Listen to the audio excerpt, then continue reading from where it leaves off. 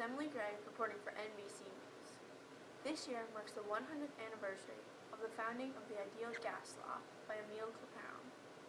This law states that pressure times volume is equal to the amount of gas times absolute temperature times the gas constant.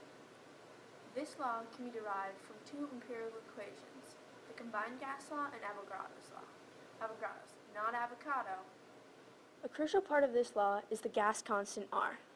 The original founder of the constant remains a mystery, but it is believed to have come from experiments by the French chemist and physicist Henri Regnault.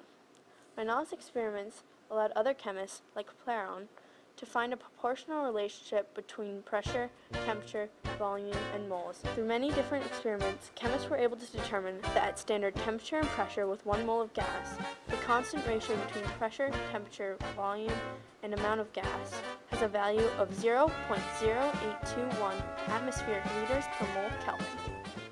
This constant has been essential in many applications like the ideal gas law and the Nernst equation. R was a revolutionary breakthrough, so revolutionary in fact that the constant broke through scientists.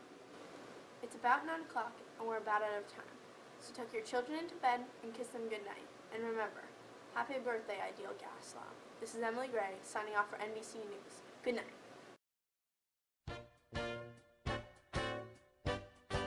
It's about 9 o'clock now and we're about out of time, so kiss your children goodnight and tuck them into bed. I gotta think of it to improv. Oh, wait, hold on.